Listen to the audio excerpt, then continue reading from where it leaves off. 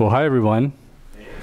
My name is Jose Hernandez, and I'm a data scientist at the UW, University of Washington eScience Institute. Just a little bit about myself. My background is in applied statistics, social sciences, educational measurement, actually. And before that, I did some data science work in the nonprofit sector, working with education data. And then way before that, I'm actually from South Central Los Angeles and Santa Ana, California. Anyone here from those two places? Awesome. Which one? Well, Los Angeles area, but okay. I went to school, so I live in Santa Ana. Oh, nice. So you know Santa Ana. And now I'm here, and I never thought I would be talking about version-controlled stakeholder reporting, building an end-to-end reporting infrastructure. So I'm happy to be here. This is my first time at CSV conference. It's great. I saw the llama, or is it it's the llama, but it's okay. Not an alpaca? Okay. All right. I took a picture of it. I didn't take a picture with the llama. So today I'm just gonna talk to you guys about a collaboration that's ongoing that a team at eScience, including myself, have been kind of working on for the last couple of years. And just to kind of say this, I've only been at eScience for 1 year, so when I came in, it was kind of, I came into this project that already existed, but it's evolved a lot from that year when I came in. I'll tell you a little bit about what the eScience Institute is, kind of who we are, what we do, and why we exist. I try to do it justice. There's other people in this room that have way better background on this. Yeah, no pressure, right? The type of collaborations and projects that we kind of foster and develop at eScience. And in particular, I'm going to focus on a project that we have with the housing authorities in Seattle and in King County, and also the homelessness management intervention system in King County. And so I'll talk about that project as an example of how we kind of started thinking about how we were going to collaborate with these folks that are in the trenches doing work that have a lot of data and that kind of want to inform their practice. So I'll talk a little bit about the different types of collaboration. So there's academic collaborations where we're thinking about research and things that are more traditional in academia, but there's also collaborations with folks on the ground that want to kind of inform their practice. And we find both of those as valuable as each other. So I'll talk about that project in particular, and then some of the tools that we've developed and built for that project, and then kind of what the collaboration looks like. It's iterative, it's changing. This is all work in progress in terms of what we're building, but also how we're collaborating. We're learning as we go. It's not, there's no like science or, I mean, there are best practices, and we're trying to kind of figure out a way to kind of make this work. And we're using this in our other collaborations with other folks. So for example, I collaborate a lot with folks in the education sector, and I essentially borrow this blueprint and kind of implement it in that as well.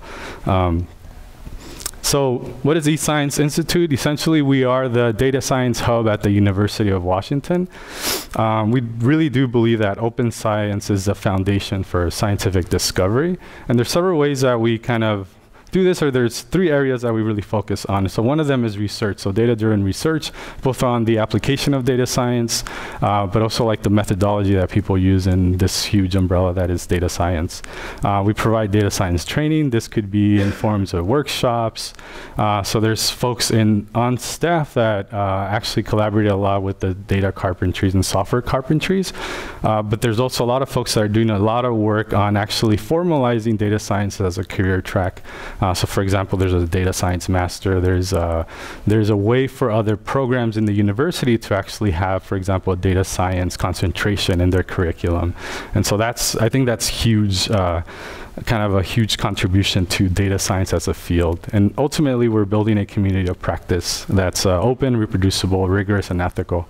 We really do kind of stick to those principles, and we try to practice them inside our academic collaborations, but also outside kind of our collaborations with government organizations that have very sensitive data, that are actually working with folks on the ground and trying to, you know, kind of help people have better lives locally. So like I mentioned, types of collaboration in academia as data becomes more available, as fields become more data rich. Folks need a way to be able to work with these data, and we're situated in a way that we can offer those resources to folks within the academic setting. And like I mentioned, government and nonprofits, specifically as people fine-tune administrative data kind of systems, we see these as previously untapped data sources that we can leverage for research and inquiry. But like I mentioned before, that the organizations or the agencies that have this data can also leverage to inform their practice and kind of iterate and get better at what they're doing on the ground. And so these are kind of the two things, and these happen either formally or informally. So formally, for example, we do have some programs that folks within the institution and outside can kind of apply to be part of. So for example, the Data Science for Social Good is like a summer program, 10 weeks, where folks that are either within the academic setting of UW or in other kind of government organizations locally can apply. And essentially, they turn in like a proposal for a project with their data that they need, that they might need data science support for. These folks might not have the resources, for example, to hire data scientists full time, and so they get paired up if they get selected with a data scientist that's on staff. And they also actually, there's students that apply from all over the U.S. to be part of these projects, so they get paired up with a data scientist plus some student support in the form of 4 or 5 students per project. And this is in the summer. There's also winter incubator program in the winter, where traditionally it's been more academic folks, it's more personalized, so people come in with projects and they get paired up with a data scientist and they work kind of one-on-one on a specific kind of data topic or project, and this is for the duration of the winter quarter. And so they get kind of this one-on-one training or help on something that they want to kind of develop. And from these, things either spin off into bigger projects. We also offer office hours, for example. People would come to our office hours and just kind of ask us whatever they want. I had a student once come in, I think they were participating in one of these boot camps and they needed help on a project assignment that they were doing. And so, I helped them out, it's okay. And so from this, like I mentioned, one of the projects, for example, that came out of the Data Science for Social Good program about 3 years ago was a project specifically working with the homelessness management intervention system in King County.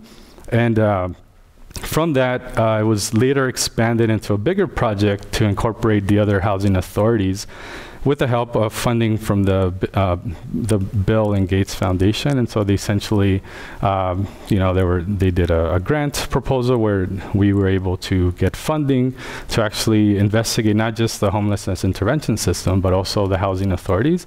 And the primary question here was kind of understanding housing instability in King County, in the sense of the population we're exploring was homeless individuals or people that are at risk of becoming homeless. And so they really wanted to understand their interaction with the human services through these several agencies. These agencies cannot, for example, share data with each other. They can't link these data. And so they came to us in a sense, say, okay, well, there's these 3 data sources. We want to understand how people are kind of navigating or transitioning to and from either homelessness to better housing situations, or from very dire housing situations to homelessness. And so this kind of project that's kind of the essence of this project, to figure that out. And some of the questions these stakeholders have, for example, they're like, are there significant differences in those households successfully transitioning from like HMIS to SHA or KCHA, so from homelessness to the housing authorities? What does a successful transition look like, for example? So we spend a lot of time trying to answer these questions with the folks on the ground. And then more kind of deeper is, can we model successful transitions from like HMIS to like a housing, like a subsidized housing, for example? These are the kind of questions that they give us, and in a sense we iterate through kind of the data that we have and then try to answer the questions that they have on the ground. So these aren't intended to be like public reports that they want to actually put out. They just want to really understand like what's happening with our population and who's accessing our services, how can we get better at that. From the get-go, like I mentioned, this is messy administrative data, 3 data sources.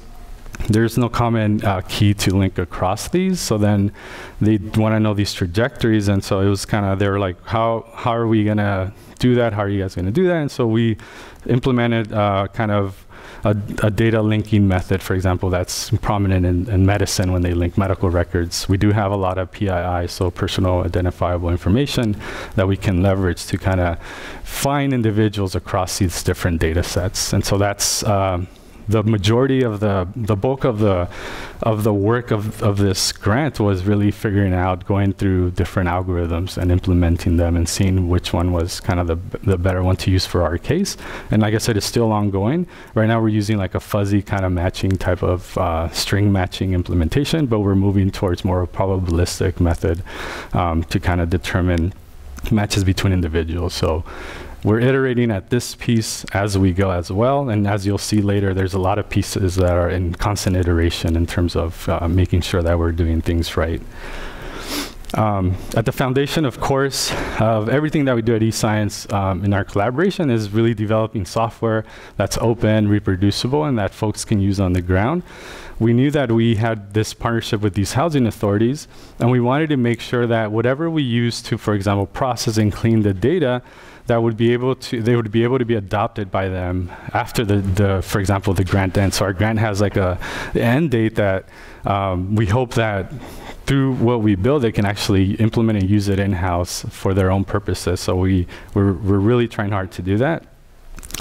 And I'm going to go over kind of some of the pieces of software that we've developed that are open source and some that are not, and I'll mention why they're not open. So for example, Puget was based on code that was developed during this Data Science for Social Good collaboration, but it was re-engineered to fit our specific needs. So in the DSSG program, they had this homelessness intervention management system data. They did a lot of work to process this data and clean it up and make it kind of easy to use for analysis. So then we were able to kind of just leverage that, that work that was already done and build on top of it in terms of making it more general for what we needed to use.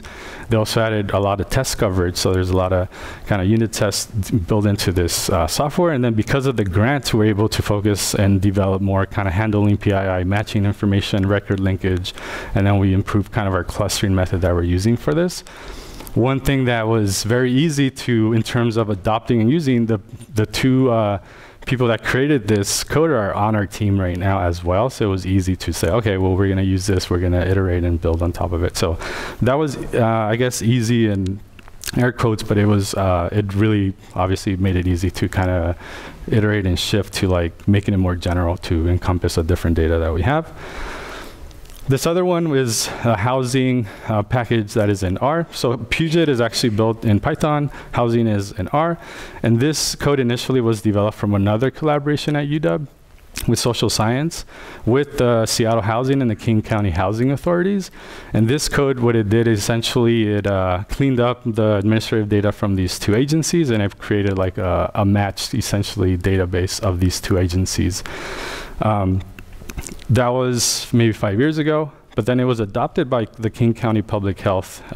Initially, it was actually just one analyst who did further development to really to match it against like public health data. So they expanded it to kind of fit the needs that they had at the agency. And we had a decision to make at for this project, in the sense we were building our data pipeline all in Python, and we knew that, technically speaking, we could have essentially built everything in Python in order to clean the data that we had from these agencies, but we really wanted to kind of practice what we preach, right? They had already kind of ran with this and developed it to fit their specific needs.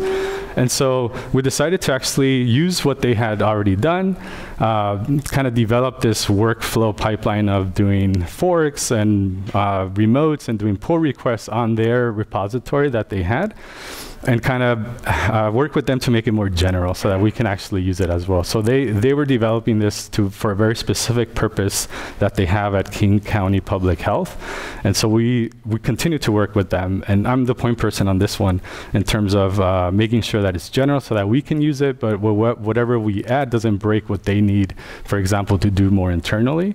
And so this has been a pretty awesome experience. it's very hard and complicated, but it's actually, we know that the reward's going to be great afterwards, right? So part of the kind of the challenge when you develop open source tool is that are people really adopting them? Are they using them on the ground? This was a case where they had adopted something and they were using it, and we just had to kind of work backwards. And essentially, it involved a really crazy rebase that I had to do. And that was kind of when I came into the team and they're like, oh, you know R and you know some Python? Well, we should rebase this to kind of what they have, because we were behind for like 2 years on what they had developed. And that was a great learning experience. And I could say I did a whole rebase and I lived to tell this story about it. And then lastly, there's this AWS utility. So we interface, our work essentially is all in the cloud. We use, for example, S3 buckets to store our data, and we needed a tool to kind of help us get our raw data, kind of process it, do all the procedures that are in Puget and in housing, and essentially spit out this data table that is used for analysis. So this data table has linked records, for example, and we use that in order to answer some of the questions that the agencies have for us. And so, like I said, a family of functions that just processes the data from raw to linked longitudinal file, essentially. It does depend both on Puget and housing. And these are the data cleaning workhorses of this pipeline. And then this really means that we do have to communicate and really collaborate with the folks in public health that maintain, for example, the housing repository that's in R. So we always have to, a lot of it, and I'll talk a lot about this near the end, it not only involved collaboration, but it involved a lot of like training and education in terms of going to their office and like sitting down with them and saying, hey, this is how like a fork remote kind of workflow works, and how to do pull requests, how to do kind of issues, for example. And so this is also a work in progress, and it's part of our collaboration. So it's not just us providing data support and information, it's also providing training and education in terms of how to kind of collaborate with open source tools and technology. And I'll kind of show you a visual of how it kind of works. So like I mentioned, there's a housing repository in R, there's a Puget in Python. These are both open source repositories, so anyone can look them up and contribute if they like. There's some useful cleaning functions, for example, in housing. We're trying to actually build in testing now into the housing repository, so that's kind of work in progress. But we also have this, our AWS tools, it is in a private repository, mostly because we're working with PI data. And we wanted to keep everything kind of secure and private, and so we have a private repository for that. And this tool essentially gets the scripts that we need from Puget and housing and produces this final like data table that we use. And so at the end, it produces this analysis data table. This is reproducible version control. We can essentially go from raw to like data table that we were used for analysis. So on the ground, it looks kind of like, you know, we have this data that we got from our pipeline, and then initially we're using Jupyter, and you know, maybe there's some R scripts and Python scripts that created, for example, tables and visuals that were then kind of put into a document that was shareable with our stakeholders. So in this case, it was like either slides or like a Google Doc, for example. And you know, that was, our stakeholders would get that information. Luckily, we maintain a very good relationship with them, so we actually meet with them every twice a month, for example, and we talk about kind of what they see in the report, what other things they want us to kind of look at or inquire. If they see some weird data like number errors, then they let us know, and so that's good. But we knew that it was not. It was working, but we needed something that was a little better, and so that's when we started leveraging like Rmarkdown. We wanted to have a way to be able to version control and reproduce these like reports that they were seeing on their end, and so Rmarkdown works seamlessly with R. It's essentially a Markdown kind of a form to create markdowns using R, and then so this way we can actually not only version control our code chunks that create the tables or the visuals, but we can actually also look at some of the text that goes into these reports, so we can keep track of these in a more version controlled way. We were happy with that, but we're like, okay, that's great. But what if we actually dump these reports into their own repository? Also a private repository, like I said, these are not meant to be public reports. And we wanted a way for our stakeholders to kind of interact with this kind of open source version control pipeline and kind of leverage kind of the tools that we're using. So we created a repository for these reports. We gave our stakeholders access to this repository. And then we kind of had some trainings and talks about how to kind of use the issue system in these repositories. So now they have access to the report. They read the report. They see something that maybe they didn't really see during our meeting. They might have read it later. And so now they actually create issues of things they see in our reports. And they tag people that, for example, our team is 6 people. And so we're all working on different questions that they ask. These are different remotes, for example, in this repository. And so they're able to tag the people that are working on the specific questions. They're able to tag lines that they see kind of questions, or maybe they see a table and they're like, these numbers don't make sense. So we can actually go back to our pipeline and kind of iterate over that. We push a button and then it spits out the updated report.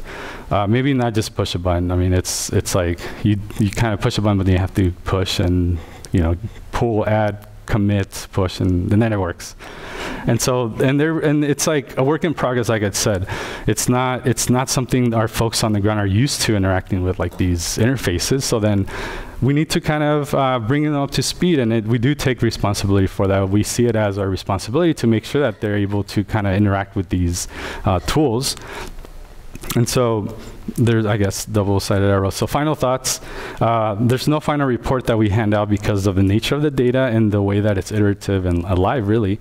There's a lot of turnover in the agency. So new people come in, they have new questions. And so we're happy to kind of incorporate new questions. Communication is key, and we take it very seriously. It's our stakeholders provide the content expertise and the context to the data. That we have a lot of technical skills, but we might not have the context or the content expertise to really know what the data is about, and we take that really seriously. Education training is a component of our collaboration. It just has to be, and we're happy with that. So for example, last year in April, in the beginning, we convened the group of analysts that were supposed to work with these data, and we adopted software carpentry lessons and kind of made them into data science for administrative data, for example. So we kind of tweaked them to address some of the issues that we had seen in the data. And so that was like round 1.